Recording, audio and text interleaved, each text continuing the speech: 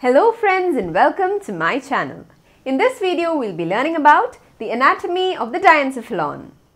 To begin with, the diencephalon forms a part of the forebrain. It is a middle structure which is largely embedded inside the cerebrum, as you can see right here. In this diagram you can see the sagittal cross section of the third ventricle, the fourth ventricle, the cerebral aqueduct and the structures of the brainstem, that is the midbrain, the pons, the medulla, and here is the cerebellum. After having an understanding of the orientation of these structures, let's look at another diagram in order to learn about the position or the location of the structures of the diencephalon. In this diagram you can see the frontal cross section of the structures of the brain. Here you have the pons. So as we had seen in the earlier diagram, above the pons comes the midbrain. So we have the midbrain, pons, and finally beneath it there's the medulla. So these three structures forms the brainstem. Right here you can see this is the third ventricle. Here we have the lateral ventricle. And third ventricle is connected to the fourth ventricle through the cerebral aqueduct. So here, in order to understand the location of the structures of the diencephalon, right here on each side of the third ventricle, you can see the presence of the thalamus, that is this structure right here. So thalamus forms a part of the diencephalon.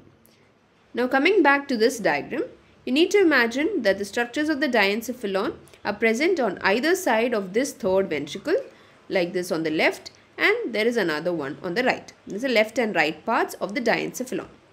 Now here you can see that there is a hypothalamic sulcus that extends from the interventricular foramen to the cerebral aqueduct, and it divides each half of the diencephalon, that is the left half and the right half of the diencephalon, into dorsal and ventral parts. So let's consider the left half of the diencephalon right here, lying on the left side of the third ventricle. So here we have the hypothalamic sulcus, and this is the dorsal part and this is the ventral part.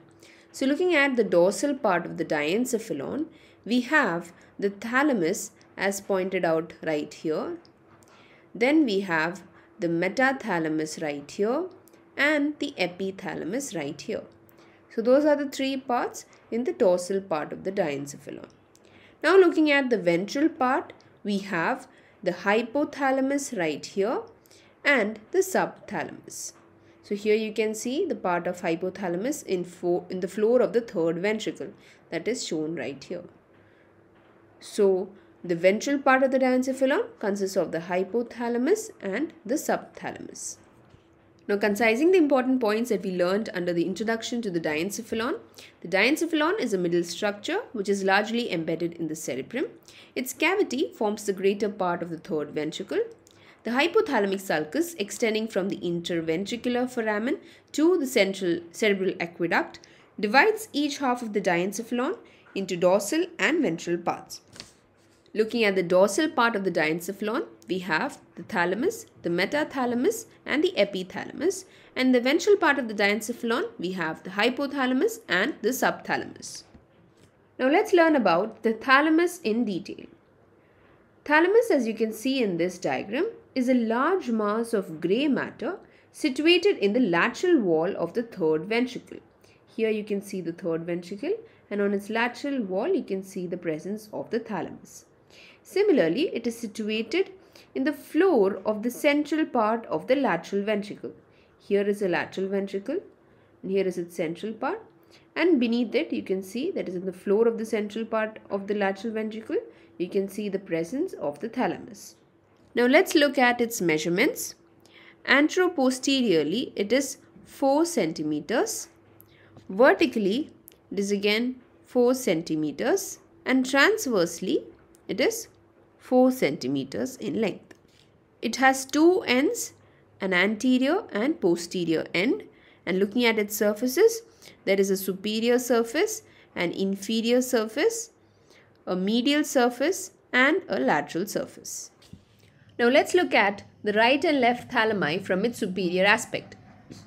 In its anterior end, we can see the anterior nucleus. It is narrow and forms the posterior boundary of the interventricular foramen. Next we have the posterior end, which is expanded and is known as the pulvinar of the thalamus.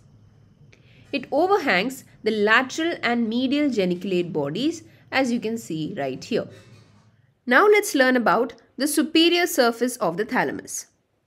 The superior surface is divided into a lateral ventricular part and a medial extraventricular part.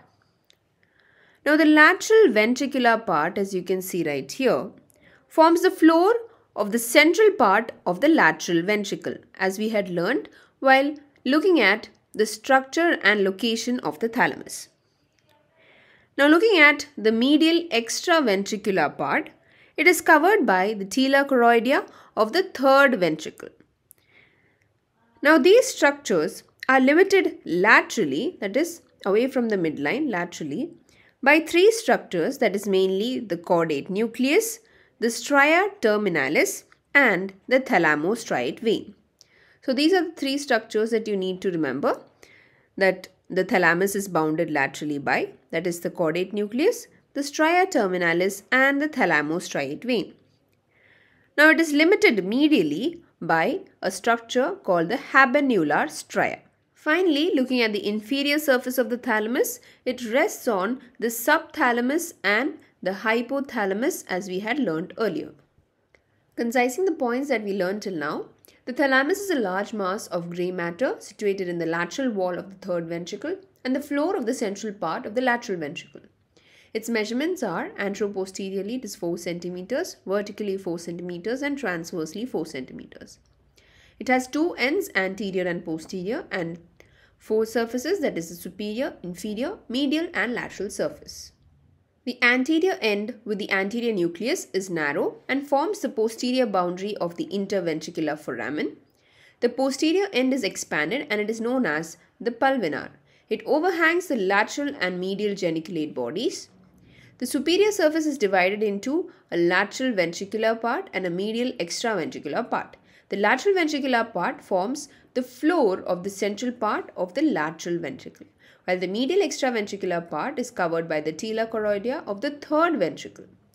Now these structures are limited laterally by the caudate nucleus, stria terminalis and thalamostriate vein, and medially by the habenular stria. Then we have the inferior surface that rests on the subthalamus and the hypothalamus. Next, let's look at the structure and nuclei of the thalamus. First, let's look at the white matter.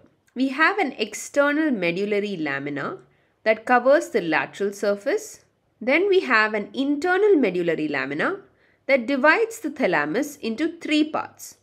So here you can see a Y-shaped structure, the internal medullary lamina, that is a part of the white matter of the thalamus. It divides the thalamus into three parts, that is anterior, medial and lateral. Here also we have anterior, medial and lateral. So that is about the white matter of the thalamus. Now looking at the grey matter. So for the grey matter we have the anterior nucleus, the medial nucleus, the lateral part of the thalamus, that is the largest, also called the neothalamus, and finally we have the intralaminar nuclei. Now let's learn about the grey matter of the thalamus in detail through this diagram.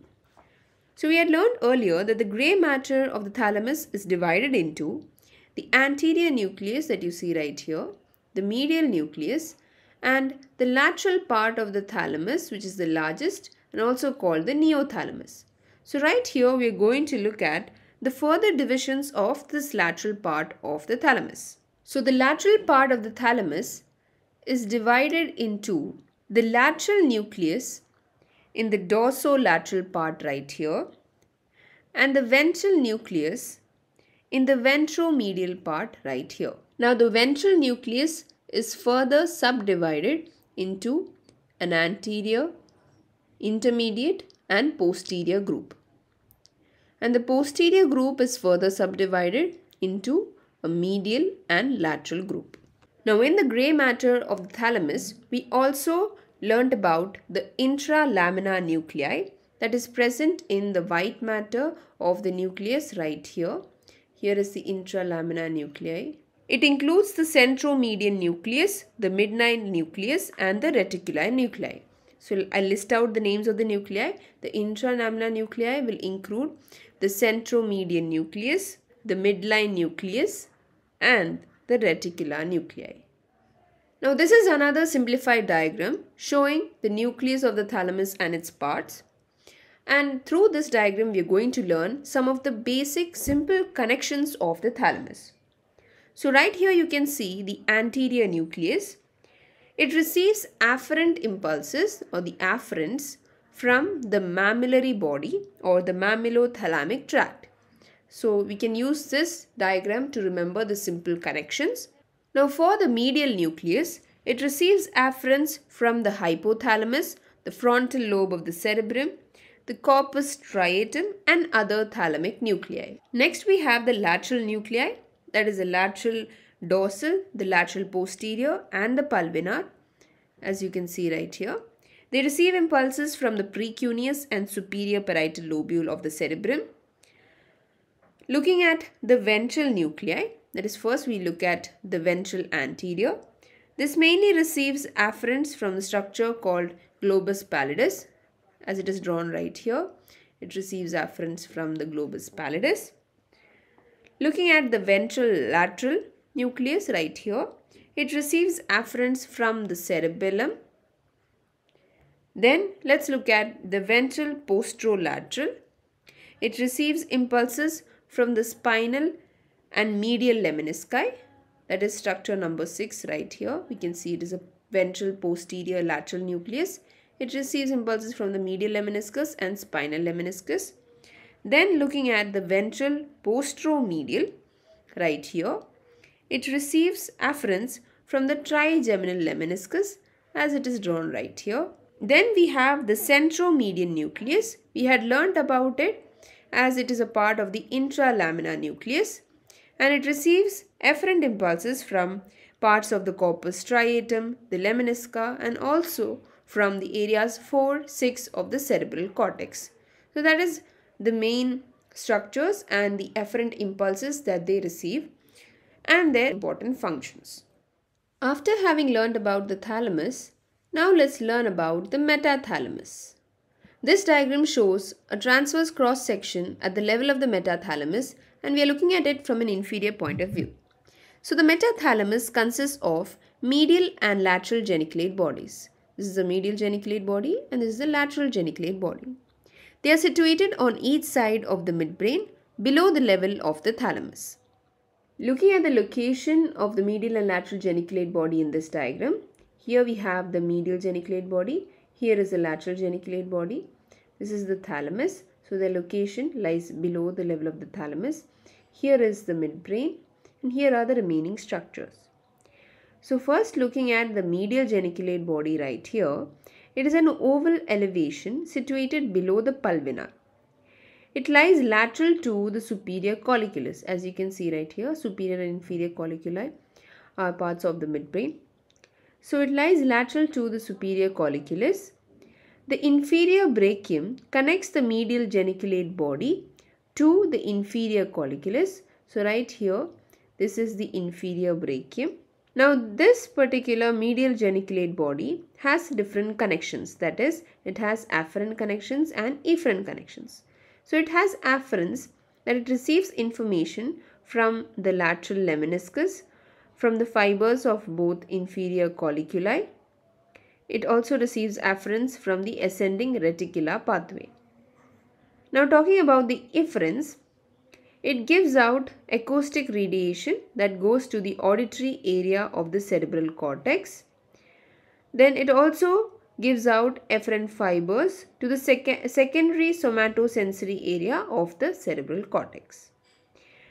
And its function, that is a function of the medial geniculate body, is that it acts as the last relay station on the pathway of auditory impulses to the cerebral cortex.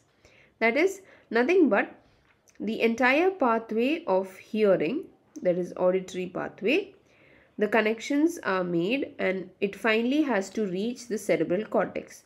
So this particular medial geniculate body acts as the last relay station to send impulses to the cerebral cortex. Next, let's look at the lateral geniculate body. This is also a small oval elevation situated anterolateral to the medial geniculate body. It lies below the thalamus and it is overlapped by the medial part of the temporal lobe of the cerebral cortex. It is connected to the superior colliculus by the superior brachium, as you can see right here. Again, the lateral geniculate body has certain connections, that is afferents and efferents. It receives afferent impulses from the optic tract, that is from the visual pathway. It sends out efferent fibers, that is it mainly sends out the optic radiation that goes to the visual area of the cerebral cortex. Now the function of the lateral geniculate body is that it is the last relay station on the visual pathway to the occipital cortex. Concising the important points that we learned under the metathalamus consists of medial and lateral geniculate bodies which are situated on each side of the midbrain below the thalamus. Talking about the medial geniculate body, it is an oval elevation situated just below the pulvinar.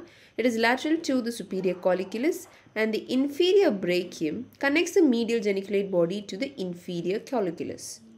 There are afferent and efferent connections for the medial geniculate body.